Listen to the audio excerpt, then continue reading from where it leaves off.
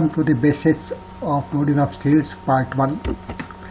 Rolling is a plastic deformation process of reducing the thickness or changing the cross section of a round steel workpiece by compressive forces exerted by the two opposing rolls. The rolls rotate, pulls the workpiece and simultaneously squeeze it, the workpiece between them. Rolling is the most widely used forming process which provides high production rates and close control of the final product. The gap between the rotating rolls is less than the thickness of incoming workpiece.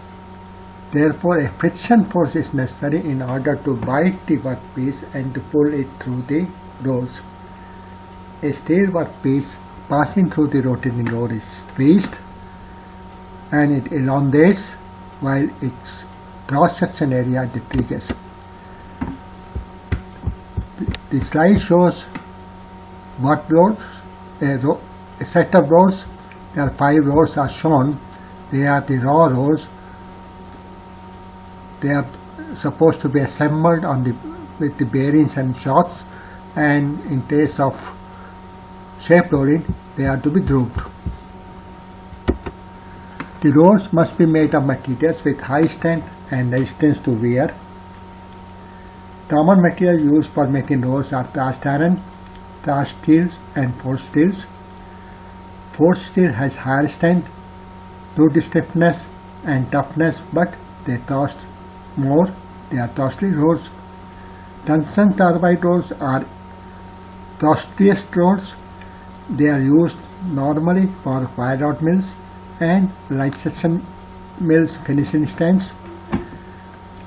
In case of toll rolling mills, the rolls are polished, as well as polished rolls are used for special applications. Rolls are heat specific. Any misuse results in heat setting and spalling. Rotating rolls perform two main functions. They pull the workpiece into the gap between them by friction between workpiece and rolls. Simultaneously squeeze the workpiece to reduce the cross section. Rolling mill stand is used for housing the rolls for rolling of the workpiece. They are put normally in the house rolling mill stands, which acts as a house for work roll. A typical rolling mill stand consists of a pair of rolls driven by an electric motor transmitting a torque through a gearbox and pair of torsion shafts. The rolls are equipped with bearings and mounted in a stand with a screw-down mechanism. Here, figure shows a cross section of the stand. They are shown as a flat product stand. There are 2 work rolls are there. The workpiece is there. This is only a schematic diagram. There is a screw down mechanism electrically driven by a motor, and this is they remain under tension. Roll force are applied here, and because of that roll bending takes place because of the screw down there. This shows a schematic of the 4 high rolling mill stand. There are 2 backup rolls, 2 work rolls, and workpiece pass. This is workpiece. There are 2 shots are shown for the backup rolls, and the screw down mechanism is shown here.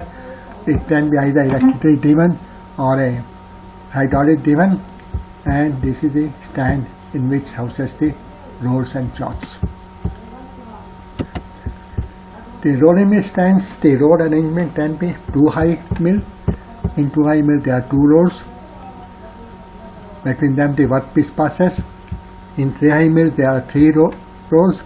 Middle roll is normally friction driven, where the top and bottom rolls are driven. Workpiece passes in one direction from top roll and middle roll, and in opposite direction from middle roll and bottom roll.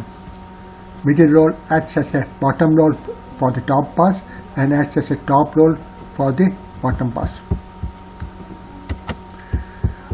Overhigh mill contains 4 rolls. Two outer rolls are backup rolls. There are 2 work rolls, and workpiece passes through the work roll. Sanji mill or cluster mill, normally used for stainless steel rolling, has very 2 small work rolls supported by 4 backup rolls. These 4 backup rolls are supported by 6 backup rolls, and 6 backup rolls is supported by 8 backup rolls. One can see that each roll is supported by 2 rolls, whether it is work roll or backup roll. Each roll is supported by 2 rolls. Some rolls are driven rolls, some rolls are friction driven rolls. And there is a screw down mechanism there for there. Now, planetary mills consist of 2 big backup rolls, and there are a large number of planetary rolls are there on the backup rolls, and workpiece passes through in one pass and is rolled simultaneously by a number of work rolls, planetary rolls, and in one pass the final size is being obtained. Now, planetary mills is normally used for the flat products. Now, rolling process can be divided into categorized into 2 types based on temperature of rolling. It is hot rolling or cold rolling process. Hot rolling process, the workpiece is deformed above recrystallization temperature regions, and there is no strain hardening of the workpiece. The inundated drain gets equalized because the recrystallization temperatures is available there. Hot rolling of shapes is done with tube rolls. In cold rolling process, the plastic deformation takes place below recrystallization temperature region, and strain hardening which takes place during the rolling process remains there. It does not get relieved, and cold rolling provides good surface finish, increased mechanical strength, and good control of the product dimensions. This figure shows the drain as it takes place in hot rolling. Large equalized drain that elongated, and this that becomes smaller equalized drains by recrystallization process, while in the case of cold rolling, elongated drain does not get equalized there and remain elongated drains, and the steel remains in hardened condition.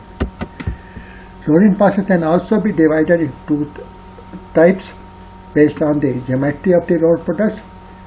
The flat products rolls are hot rolled tours, strips, cold rolled tours, strips, plates, stelps, etc.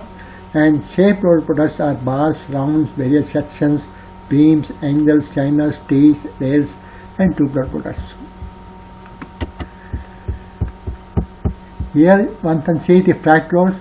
Slab is been rolling. Slab is the initial starting material. It's rolled in hot strip mill in the form of hot rolled tours. Then it is pickled in the acid, maybe sulfuric acid or hydrochloric acid, and then rolled in a cold rolling mill. Slabs can be rolled in the form of stelp, and stelp can be bent into pipe form and then welded to make a welded pipe, or it can be rolled in a wide plate mill to produce plates, which is normally used for shipbuilding and other uses. In case of shape mill rollings, the starting material is either blooms or billets. Billets are used for smaller products, and blooms are used for the bigger products. And billets are used for hot rod bars, which can be further drawn in as a toe down bars. It can be rolled as wire rod, which can be drawn as a wires and wire products.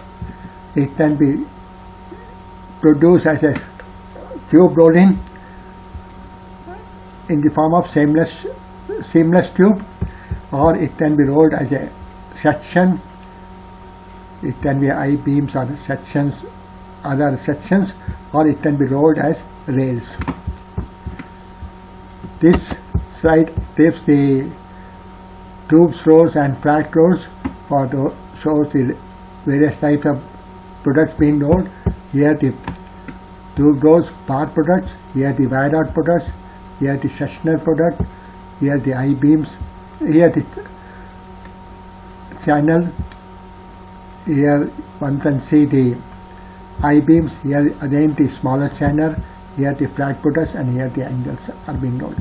This is the rail being rolled here. Now shape products, the shape is being obtained in step by step in a number of passes. The starting material is solely the shape of the starting material is solely changed to final product. Here a few shapes are shown, but the number of passes are many more.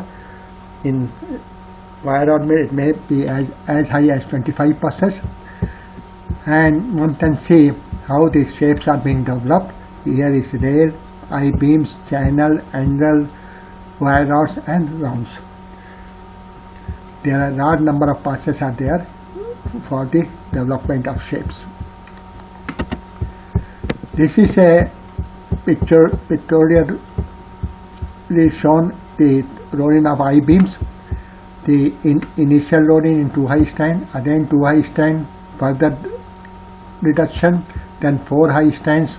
One can see the flanges are being developed, then 4 high stands being rolled, flanges and web are being reduced. Here again 2 high stand and final pass is in 4 high stand. The final product I-beam is being rolled. This shows a 3 high mill, top load, middle load, bottom load. This is pass number 1, pass number 2, pass number 3 and pass number 4. And after each pass the bar is reversed to go into the rolling mills, and this reversal has to take place in a 3 high mill. This shows the typical universal beam rolling. Loom or beam plant is the initial material. This is the 18 furnace. Then steel is removed in a de-stirrer. Then first rolled in rough-in mill, then intermediate mill, edge-in mill, and final mill. This is the final H-beam being rolled. Product is being straightened in a leveler and then tooled in a tooling bed. This is 4 high stand being shown, vertical rolls and horizontal rolls, and how the pass is being developed and final H-beam is being rolled. Thank you for the presentation of the rolling mills, rolling of the steel basics part 1.